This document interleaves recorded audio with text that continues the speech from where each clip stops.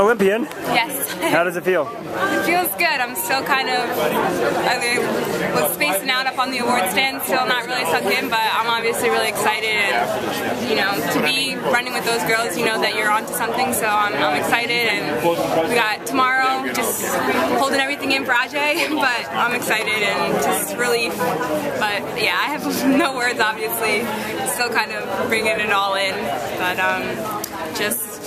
yeah, really proud to represent so many people, everyone who's gotten me here, my parents who are here, you know, my mom and my sister never come to my races, they're here today, my dad's here, my coach, just to have all them here and to support you, that's what gets you to the finish line, and I feel just really lucky to be in this situation. I wasn't even, I watched this meet from home 4 years ago. I made my first U.S. championship in 2014, so it's crazy how things just come around, and I'm just excited, yeah.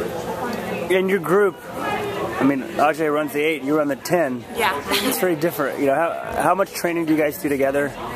I mean, we meet every day. Well, not every day, but we meet together. We may not do the same workouts. In the fall, we probably train quite a bit more together.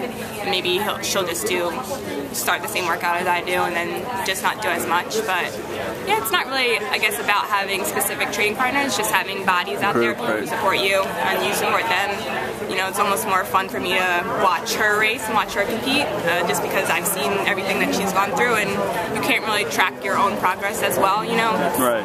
You just kind of feel like one day it happens. Obviously, that's not how it works, but when you see other people and you're with other people, you can really watch them, and to see that progress, it's pretty cool, just a culmination of things, just to be a part of other people's journey and see them grow, that's just exciting. And there other people who work out with you longer distance?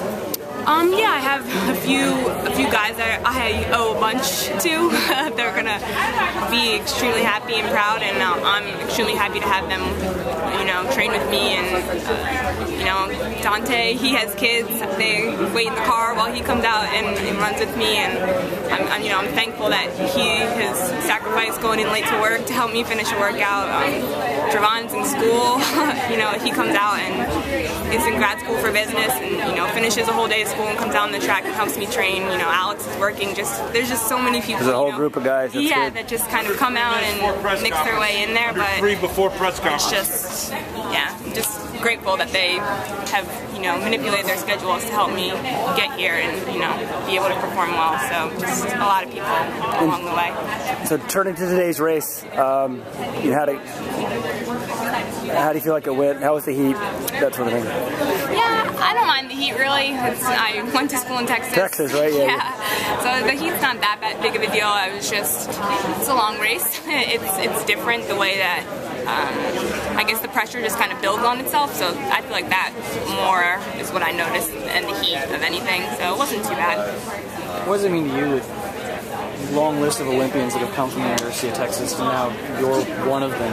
What does that mean to you to kind of be a part of that legacy? It's so special. Like, Texas is tradition, you know, like that's the theme of, that's the slogan, that's the tagline. And I watched Ryan win the shot put last night, and that was just so exciting, you know, I went to school with him, you know, I watched him in the training room, so it's just special. I heard Trey go off this morning, you know, second in the hunt, just hearing those things, seeing those people, they know how to get it done. And Leo about to run this weekend. I know Michelle's in the shot put, just Zanya, just watching all of them. Courtney this weekend, you know, the list goes on, past, present, future, but it's an honor, yeah. And you mentioned the progressions that you made really quickly over the last couple of years, medaling at USA's finally, and getting here now and making the Olympic team. Do you kind of feel a little pride in how quickly you've progressed recently, and do you feel like you're kind of carrying the banner for Texas distance?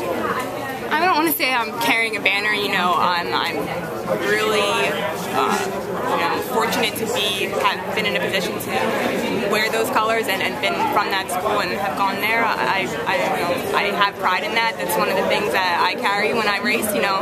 I'm proud to be Longhorn, so I definitely think about that when I compete and when I train, just how you carry yourself, but I don't want to say that I'm carrying the banner. There's a lot of girls coming up and coaching staff working really hard to make things happen.